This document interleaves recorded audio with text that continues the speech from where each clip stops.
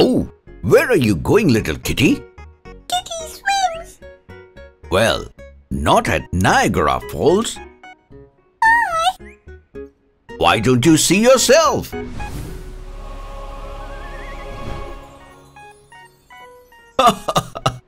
Hey friends, I know, just like Kitty, we all want to explore the depths of Niagara Falls. So in today's episode, let us dive into its bottom and answer a deep question. What if you fell into Niagara Falls? Zoom in! Niagara Falls is a group of 3 waterfalls that spreads across the borders of Canada and the United States. But the most famous and largest amongst the 3 is the Canadian Horseshoe Falls, which is about 187 feet tall and 2,200 feet wide. And what's even more fascinating about it is that around 700,000 gallons of water drop down Niagara Falls every second with an incredible speed of 109 kilometers per hour. So, considering its power, force and speed, it is hard to imagine anyone falling in it could beat the odds of survival. But surprisingly, some lucky folks have managed to survive. Yes, and the first person to do so was Annie Edson Taylor. In 1921, on her 63rd birthday, she sat into an oak and iron barrel and floated high over the edge of the falls, which later inspired many other daredevils to follow in her footsteps. Then, in 1928, a Canadian-American stuntman called Jean Lucier crawled in a 6-foot rubber and steel ball lined with 32 inner tubes. He took the fall and managed to survive the impact. But not everyone who dared to attempt this insane stunt of jumping into the Niagara lived to tell the story. Yes, till now, only 5 people have survived an unguarded drop to the Canadian Horseshoe Falls.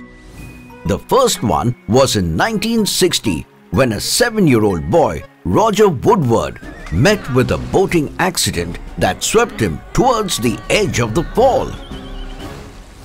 Fortunately, he suffered some minor head injuries and was released from the hospital in just 3 days. Because of this, the incident is still referred to as Miracle at Niagara. But not everyone is so lucky, and that's why we need some survival tactics to survive this great fall if, for any reason, you find yourself dropping down the Niagara Falls or any other waterfalls. Well, in case you find yourself over the edge of Niagara, take a deep breath before you fall.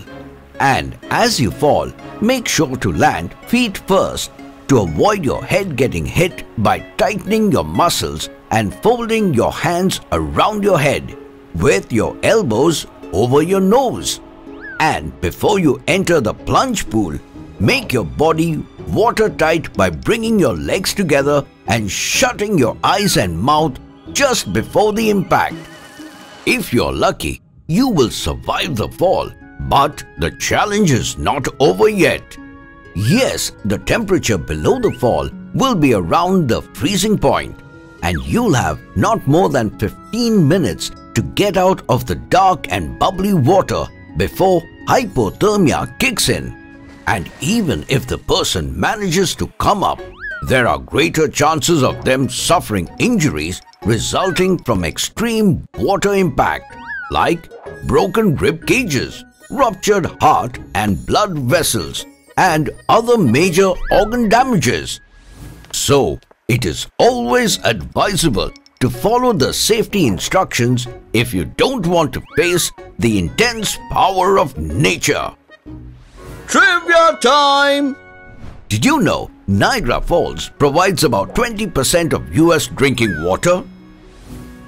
Yes, not only that, but it also produces about 1/4 of the electricity for New York and the Canadian province of Ontario.